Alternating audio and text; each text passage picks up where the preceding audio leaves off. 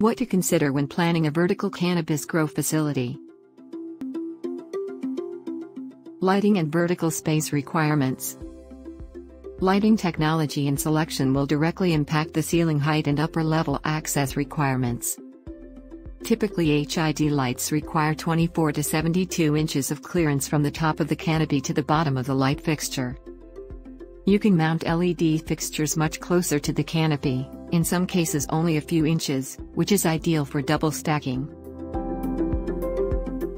Vertical irrigation. Keep in mind that pump performance decreases as vertical flow requirements, lift, increases.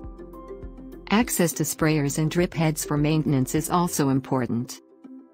Designs should assume that you'll need access to each plant in the room on any given day of its growth cycle. Creating a homogeneous environment.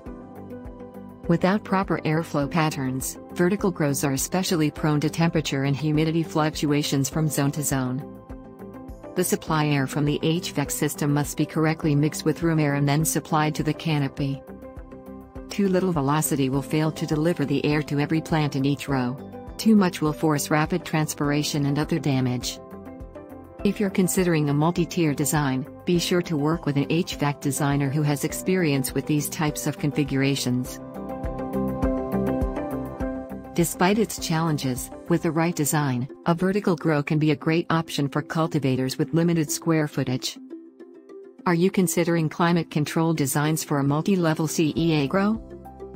Let us know what questions you have and get connected with a Surna representative today. Don't miss other helpful tips, like and subscribe for more.